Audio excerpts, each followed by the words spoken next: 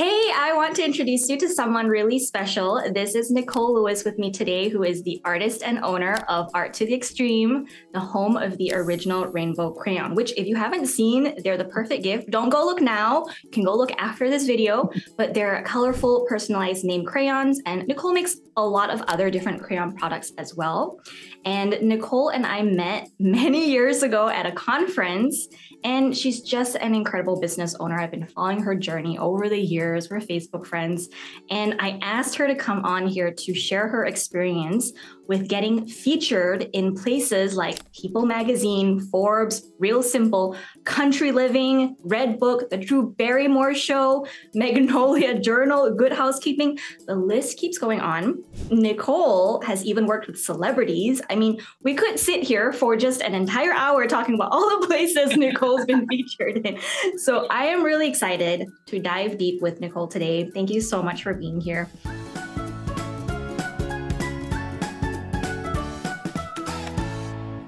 I am so happy to be here. And you can already tell I'm getting giddy as you talk about that because I am so passionate about this. I'm very much of a, if I can do it, you can do it too type of person. So I'm so excited to share some juicy, awesome things today with you all. I am so excited. And I that's one of my philosophies too. I believe anything can be teachable, anything can be learned and taught. So okay, I want to start with the basics. Let's start from the very beginning. Tell me more about what life and what your business was like when you first started your shop. Oh my goodness. I love talking about this because I feel like everybody has such a different story, but sometimes it starts off in very much the same way. So I was a teacher. I was an elementary art teacher for 10 years. Before I decided to quit my day job and go all in and run Art to the Extreme, my company full time. But I was an elementary art teacher. This is back like 2005, 2006, and fresh out of college. At the same time, Etsy.com was brand new. It was a brand new platform. There were like less than 1,000 people on it. We all knew each other by name. I actually found Etsy because I was homesick from school. Being a first-year art teacher, I taught at two schools. One of those schools, I was on an art cart pretty much my entire time as a teacher, but I would push a cart from classroom to classroom. And I noticed there were so many broken nubs and stubs of crayons all over the ground. And I was like, if Earth Day's coming up, I'm teaching a unit on texture, these kindergartners, let's pick them up, let's make something with them. And I remembered melting down crayons with my mom when I was little, like little wax Dixie cups. And I did the same with my students for this texture unit. And it was so horribly awesome, but it worked. I thought, there has to be a better way. And at the time, Etsy.com was new. I actually was homesick from school and my mom told me about it. And I was like, you know what, let's try it. So I just listed a few things and everything from like these little like tooth pillow pouches that my mother-in-law made to ceramics, scarves.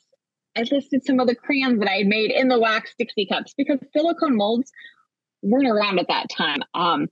It was such a fun community. It was really small. It was something I was doing as a side hustle. We all knew each other. We traded Christmas gifts at the end of the year. And it just kind of started as this fun hobby and moved into a side hustle. And then when my first son was born, I was like, you know what, let's quit. Let's focus just on crayons and let's see where that goes. So that's kind of like a little bit about that kind of start. But what I like best about what I'm doing is the customization, because early in my journey, I had students that couldn't even hold a standard crayon. A couple of my students with special needs, they would hold, crayons. I'm an adult. I snap crayons easily. When I go to a restaurant, I swear they're broken before I even leave, right? Yeah. And so I had students with special needs that could not hold a standard crayon. And I was taking their hands, gripping them in clay and casting molds so they would have something that accommodates for them to be able to hold it in color. And that's kind of also where that spark came from to get that customized art supply that solved problems in my own classroom. Holy cow. I never knew that beginning origin story of your business. That's really heartwarming. And how long were you teaching? Well, okay. I don't want to get ahead of myself. So at the time you start your Etsy shop. I love that your mom introduced you to it. And what were you doing to get traffic and sales to your shop? To be honest, absolutely nothing. At the time when I first started, there was no such thing as branding and running ads online. This is pre-Pinterest. This is pre-Instagram. This is like Facebook people still in college era. So none of that really existed. And, even the blogger world was just taking off. And that's more of talking about like blogspot.com and not like anything like it is today. So I was doing nothing to get traffic. I didn't even see it as this full-fledged business that I had to rely on to bring an income at the time. And I was like, there has to be a way to do something and not have to spend money to get that traffic. That's kind of where you came in a little bit, actually. Yeah, so that's a good segue to my next question, because you do so many incredible things with your business. You even teach and consult on those things. But today I wanted to focus more on the influencer marketing portion, because you do, in my opinion, you do that incredibly well. And so public relations, media outreach, influencer marketing, in my opinion, they're all kind of one and the same thing. And that really helped transform your business. Tell me how you got started with that. So what kind of sparked the idea for even trying to do that or getting media, honestly, was I saw one of your presentations. You were speaking at the conference, which is so funny. I don't even know if that's what you were expecting the answer to be. But you were a presenter at one of the conferences and you were talking about how you got your necklaces into magazines. And this is really before a lot of magazines were online or anything. So I was like, I wanted to get that print copy of something. I wanted to be able to be in a magazine too. And your presentation just lit a little spark under me. And I just took it into this crazy blazing fire. And it turned out so good. But yeah, you were kind of really the spark of the fact that you were like, oh, so-and-so in this TV show was wearing my necklace. I'm like, all right, so how can I get crayons on like a table in the background of a TV show? They don't have to show them or talk about, how can it just be there so I can use that as content and be like, hey, my crayons are on a TV show. And so that was one avenue. I was like, okay, how do I get my crayons into a photo shoot in a magazine? Let's start looking through the magazine and seeing who the photo director is, who the props director is, and things like that. So, and this is 10, 12 years ago or so, at least. And this is before coaches or anything even existed. And I know you have your own awesome, amazing group. You were doing this before this was even a thing either. So it's fun to see kind of your journey through all of this too. And what I find incredible too is because I harp on influencer marketing all the time. That's the one thing I always tell people, like, if there's one thing you can do, if there's one thing I wish for anyone to do, it's to learn how to do influencer marketing and really do it well. But there's a lot of, I think, roadblocks around it. There's a lot of fear and it is scary. And it is, if you don't know what you're doing, it can be, it feels like this huge mountain that you don't know how to get across, but you just took it and you ran with it. You ran really far with it. So I wanted to learn from you with everything that you've been doing. So tell me more about your pitching workflow. So what are the steps involved for you? Like, is there, I don't want to put any words in your mouth. So tell me what that process looks like to you. Kind of fast forward from when I met you a little bit, and I was like, okay, so how do I start finding people to even pitch to? So I was doing a lot of Googling. I was literally looking up in magazines who wrote the stories and trying to find their emails. And I was like, I can't find their emails online anywhere. Where can I find these? And once again, this is way before there were services and coaches and websites you could pay into. But there was one, and I'm not one to just kind of like blindly dive into something I don't know that's going to deliver or not, because I have no budget. Like, I've never spent a dime in advertising. So I want to repeat that again. I've never spent a dime in advertising. No Facebook ads, no nothing. I have done like I think you tweeted around the Facebook ads for me like a long time ago. And some of that was like free ad credit stuff, but I've never paid for advertising. I've solely done this by connecting, finding people, connecting. What can I do for you? How can I serve you? And building upon those relationships. So I did wind up using one service that had like a database. And I cringe when I say that because now there's so many like media lists that you can pay for and stuff. And it's not necessarily a good thing to do. But this one was called Launch Grow Joy. And I can't remember if you even used that or suggested it. But I found that and I looked through all the resources and it was trustable. I found actual pitches. I found actual emails of people and I worked my way from there. And I maybe pitched 10 people the first time. And I mean, this is like 10, 12 years ago now. And like all but 2 said yes. And now that doesn't always happen. But at the time I had, and I still do have a product that, well, back then nobody else was making, like all good things. Now, you know, there's tons of stuff on Pinterest and you see crayon makers left and right. But what I do differently and go above and beyond is I have built this brand up, my photography, my media. I am the one that people want to come to for these products because I'm the OG.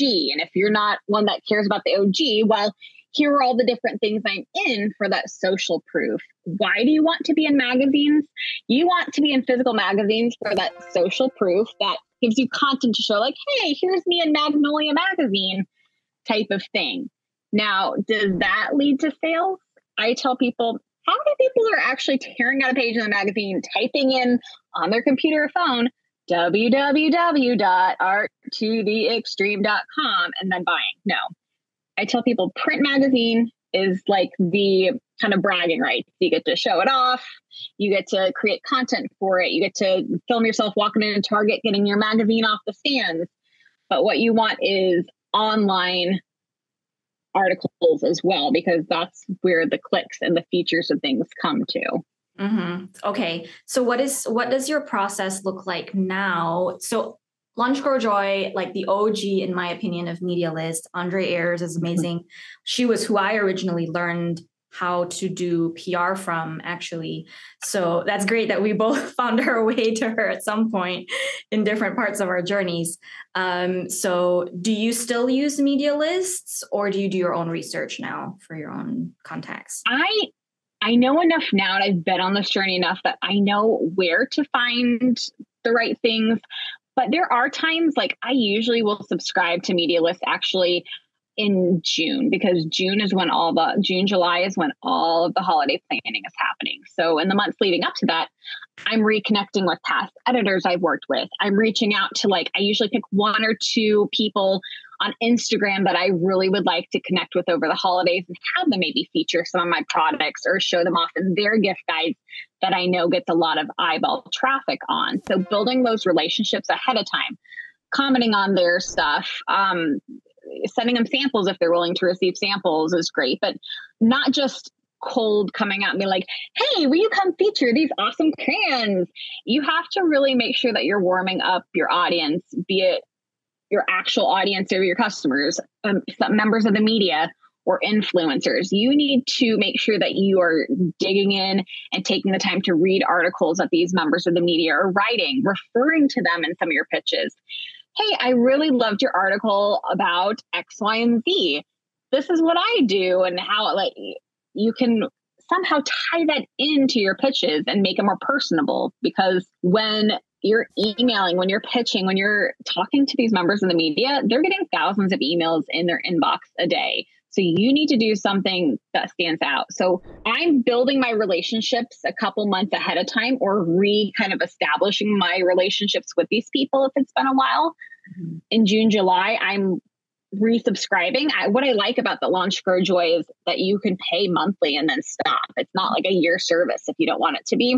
And for people that like me, that I don't want to have a million programs, a million subscriptions and stuff.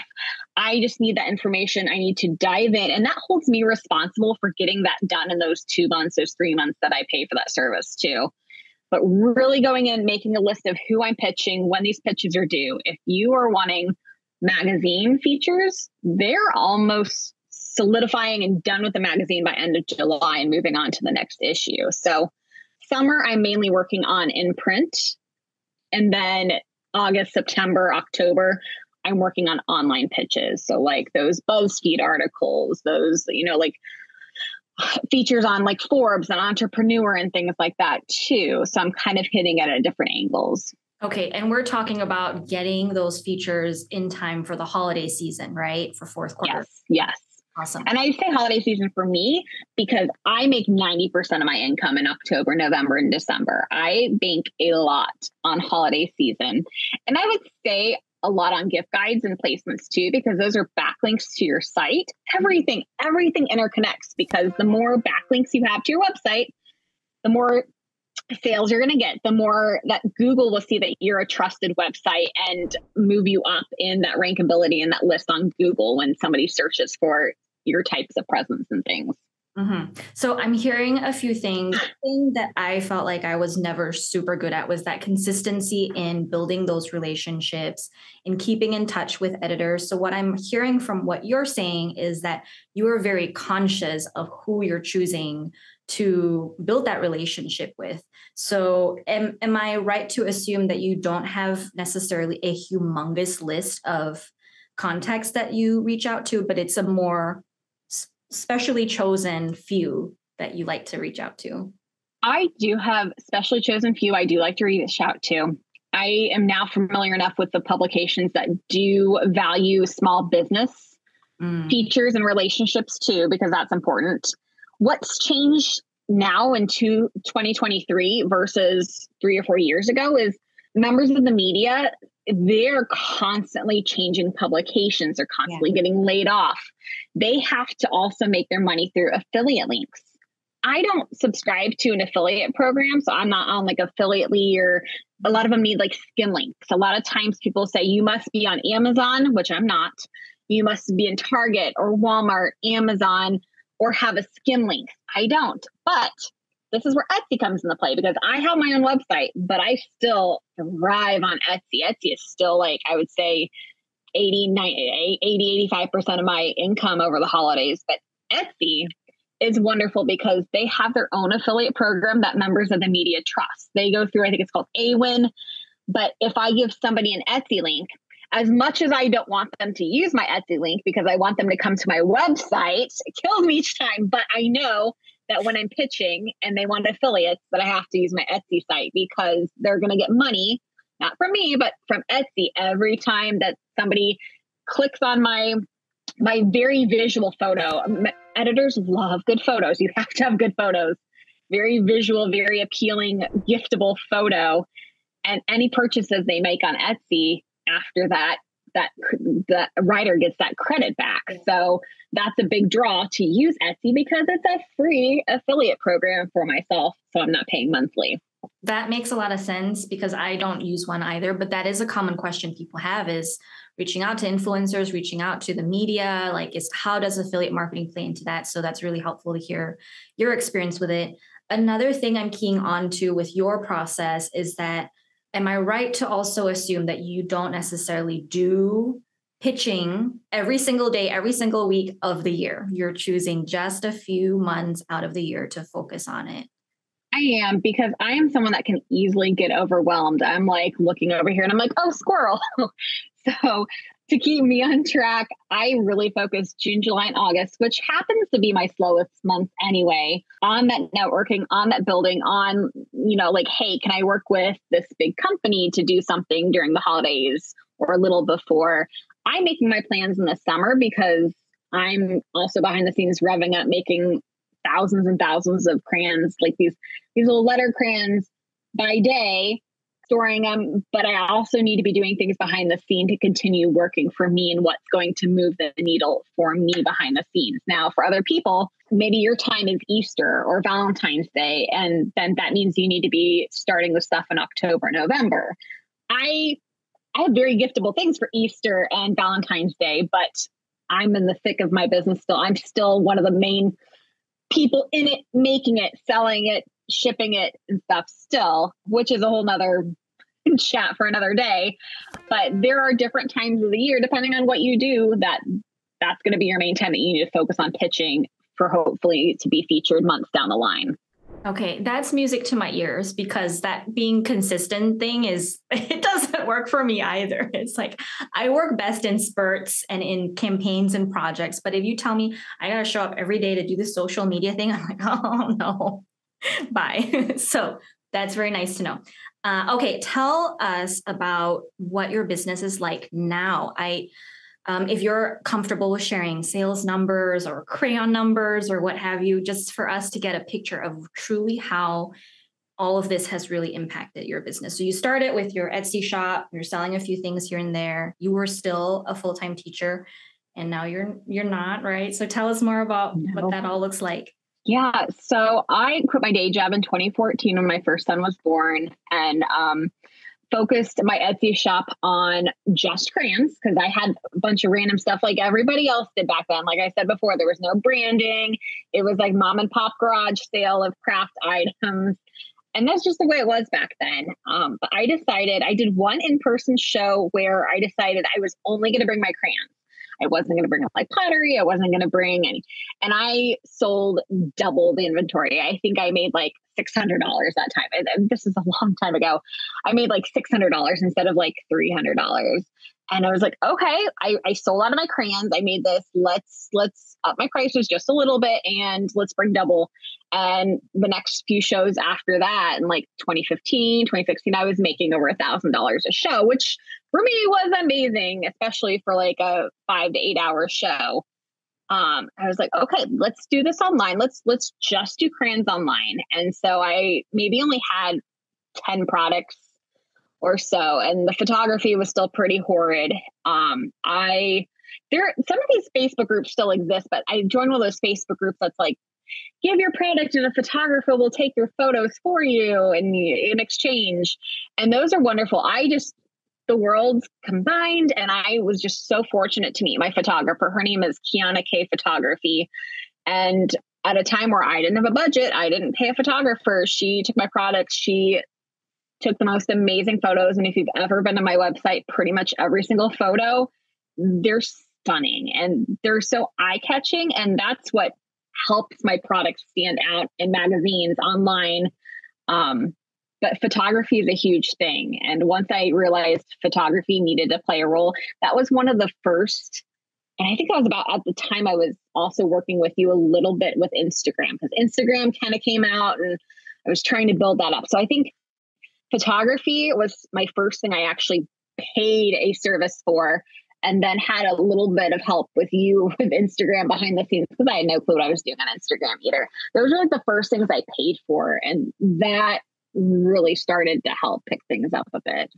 Okay. And when we're talking about your holiday season, because I always love seeing those pictures of you where you're like 2 a.m. packing orders and you're like in the sea of packages. It's incredible. And I'm so happy for you. And I love seeing your journey. So what would you say to someone who is scared to start pitching? Why are you scared? Don't be scared. What is the worst that someone's going to say? The worst thing maybe that someone's going to say is no, because hopefully people aren't outright rude to you and just be like, I hate your stuff, it's ugly or something. The worst thing they're going to say is no. And I tell people, and I've heard this before, a no is not a no is not a no forever. A no is just right now. It wasn't the right fit. And most of the time, especially if you're pitching or reaching out to somebody, they probably didn't even see your pitch for multiple reasons, honestly, for multiple reasons. So if you don't hear crickets, just assume that they might have passed your stuff along or filed it away for later, which has actually happened before. I've pitched editors and I would get no reply and I would follow up. I usually follow up 2 or 3 times, giving a week or so in between before I would send them a new pitch eventually, a different type of angle. But I've 2 or 3 times I can remember, and one definitely leading to a magazine feature. I pitched someone and they said, oh, this was actually forwarded to me from so-and-so, or I searched my email inbox for holiday gift guide and remember that your stuff came up. So I'm very strategic with the words I use when I email the subject line of my emails, because I want them to be able to, if they're searching for a kid's product for holiday gift guide and they're searching in their inbox, I want that to be able to come up if they come back to it later. But the worst thing someone's going to do, honestly, is say no. And it could be a very short, quick no with no reason. And that's what it's going to be, because they have to get through all these emails. Do not take it personally. try again with a different pitch. It doesn't mean you can't pitch him again for something else, a different idea later too. So you don't know until you try and you get better. I mean, I didn't have the perfect pitches the first time. And I mean, I think 10 years ago, I didn't have as much competition as today, but try. There's no, what if they say no? It's not going to hurt you. It's okay. Move on. Like, you can do it. Seriously. If I can do it, you can do it.